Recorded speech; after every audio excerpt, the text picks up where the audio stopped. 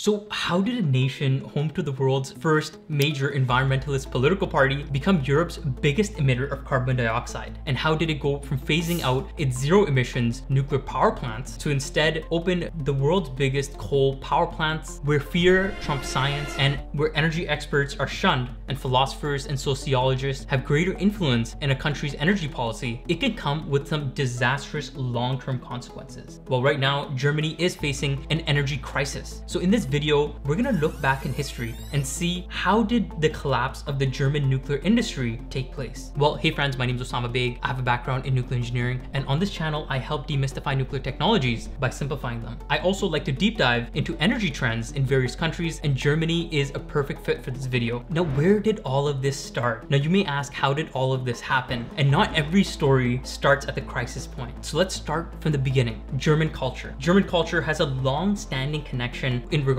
to nature and that of romanticism. Love of forests and almost a mystical regard to that of nature is strongly embedded in the people of Germany. Now, because of this, energy sources like wind and solar are perceived as having a deep-seated connection to that of Mother Nature, and thus they become the good guy. Whereas the perception of the man-made reactors, that unnatural phenomena that is dangerous and unnatural, become the bad guys. Fun fact, many may not know, but this is not true. Natural nuclear reactors did exist in nature. Actually, in a West African nation called Gabon, they had been operating for millions of years. Nuclear energy is a natural source of power. Nuclear fission especially has a strong connection to nature, just as strong as nuclear fusion does with the source that our energy provides from our sun. In recent history, romanticism and nature became strongly coupled with far-left activism. And in the 1960s, the ultimate formation of the political party called the Greens. Now, this was a reaction to industrial capitalism, and also this was carried forward and expressed as a reaction to protection of the environment. Now, for those that don't know, the Greens are the world's first major environmentalist political party. Now, the anti-nuclear movement became a significant appeal to middle-class Germans, as nuclear energy was slowly started to become correlated with that of anti-NATO missile sentiments, the fear of World War III. So fear, in a sense, was a driving force in connecting nuclear energy, which is a clean, reliable resource, which has a lot of anti-proliferation built in, to that of nuclear weapons, which is something that is not connected by any means. Now, this is just the tip of the iceberg and the initial start. Things took a turn in 1986 after the Chernobyl accident. This created the first concern for Germans, all right? This had a major snowball effect, which allowed the Green Party to gain political momentum again. So the Green Party really took this event and started to integrate the anti-nuclear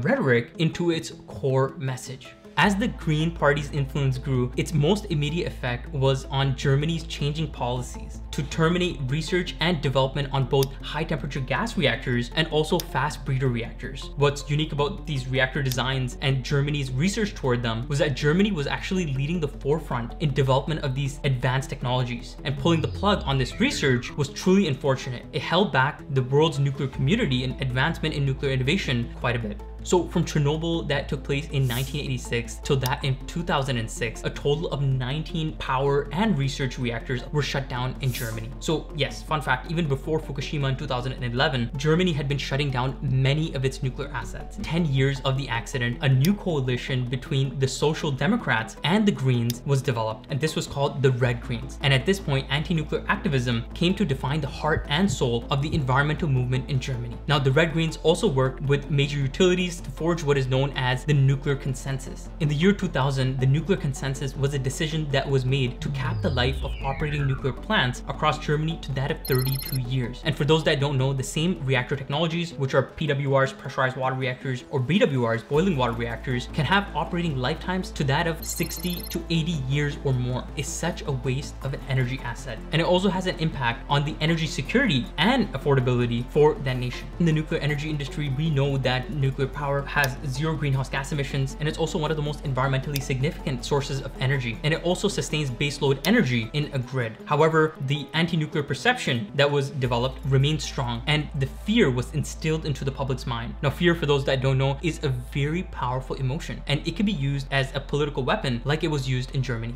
Let's fast forward to 2011, where Fukushima takes place, which is another nuclear accident that took place in Japan. The accident of the Japanese nuclear power plant led the chancellor to make a sudden decision to immediately shut down Germany's 8 oldest reactors. This happened despite the RSK, or the Reactor Safety Commission of Germany, conducting an extensive review which verified and evaluated the safety of Germany's nuclear reactors. It also evaluated how they would behave in regards to natural events that would take place, station blackouts, and also failure of cooling systems. Now, the RSK reported that all of Germany's reactors were safe to operate. Despite this verification and evaluation taking place by the German regulator, Merkel set up an ethics commission, which was made up of philosophers and sociologists. And on purpose, there was no participation from that of industry representatives. They were not invited to the table. As you may understand, a decision-making approach backed by science and strong technical understanding was not taken at the time. Rather, technical expertise and advice from the scientific community was ignored. Unfortunately, the regulator's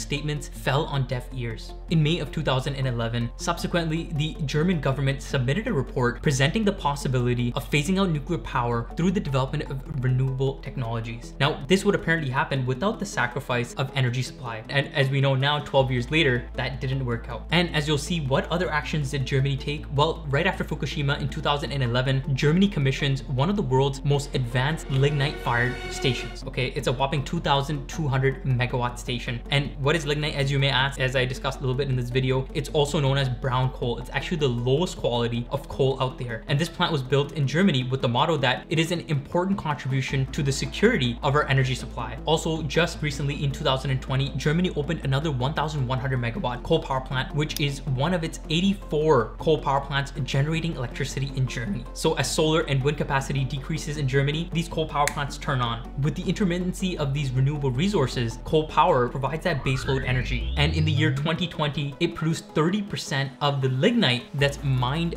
worldwide. Germany loves its coal, unfortunately. Let's discuss the impacts it had to human health of people in Germany. Now, coal and fossil fuel power generation produces greenhouse gases, and this is not only horrible for our environment, but also for human health. Yes, around 7 million people across the world die per year just due to emissions from that of energy production. And coal is the largest emitter of greenhouse gases. Reports in Germany concluded that the nuclear phase-out caused more than 1,100 more deaths per year from increased concentrations of sulfur dioxide, nitrous oxide, and other particulate matter. The main driver here is the growth in coal power production in Germany, which accounts for a significant rise in mortality rates across Germany. Also, the National Bureau of Economic Research, NBER, assessed that the yearly cost of Germany's nuclear phase-out is cost around $12 billion per year, and part of that is actually due to human health impacts. What were the lessons learned from Germany's nuclear phase-out? These were lessons learned the hard way, by the way. The first lesson is that policymakers underestimated the cost of renewable subsidies and the strain it would have on the national economy. Now, of course, when it comes to subsidies and renewable subsidies, that long-term thinking was not applied. And you find that out later on, how negative impact that it had on the economy itself. The second lesson learned is that the retail price of electricity for end consumers, people like you and me in Germany, increased significantly. And this more than doubled from the year 2000 to 2013. The third lesson learned is that the rapid growth of renewable energy subsidies, they reduced wholesale prices in that of Germany, and this had negative consequences for markets and companies. The fourth lesson learned is that the wholesale price modeling in Germany changed as a result of renewable energy penetration. And now you'll see that the wholesale price reacts to that of weather. Okay, so one word for this is instability. Number 5 is fossil fuel and nuclear power plants are facing operational stresses because of the less reliability in the grid. And as you know, you need a strong grid to maintain baseload power for plants that are consuming electricity. So baseload energy plants are consuming electricity as they're producing electricity. And when you have an unstable grid, it creates issues for these baseload sources. Number 6 was that large-scale investments in the grid were required. And as you know, these upgrades and investments are not cheap. Number 7 is that increase in regulatory uncertainty and financial risk for stakeholders increased for renewable energy. And this was mainly due to the overgenerous and unsustainable subsidies. Policymakers in Germany were well-intentioned with their renewable energy policies. However, providing these overgenerous subsidies for renewable energy technologies slowly revealed themselves to be quite unsustainable.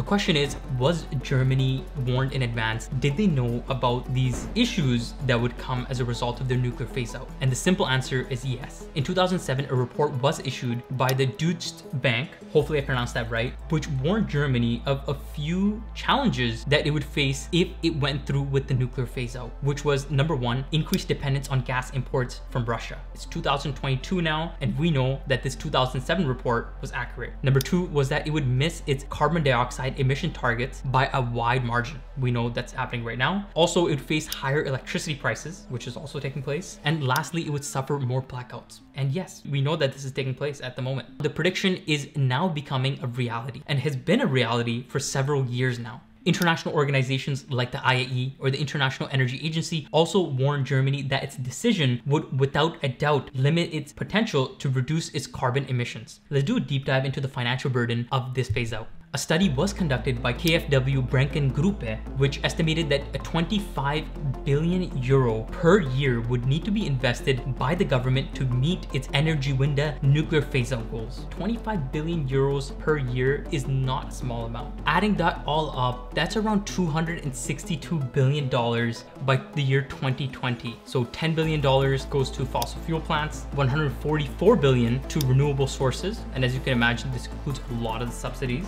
29 billion euros on high voltage electric lines. So in short, a grid without nuclear is very, very expensive. Transitioning and phasing out nuclear for that of renewables and fossil fuels is even more expensive. All right, so overall, worldwide, Germany is one of the world's biggest exporters of gas, coal, oil, since it has very little natural resources domestically. It goes to show it's also Europe's biggest emitter of carbon dioxide. This story is a lesson learned for not only Germany, but for the entire world. What I learned from this lesson is that leaders across the world need to make scientifically informed decisions before choosing environmental policies. These decisions impact countries' energy security. They also impact the lives of the individuals living there and the quality of life, and also to that of surrounding nations. What we learned from Germany's nuclear phase out is that it was not the best decision. Well, if you're interested in knowing exactly which nuclear reactors, which are around 14 nuclear reactors that Germany shut down after Fukushima, I made a great video here that you can check out. Hope you enjoyed this video. Until then, take care. Bye.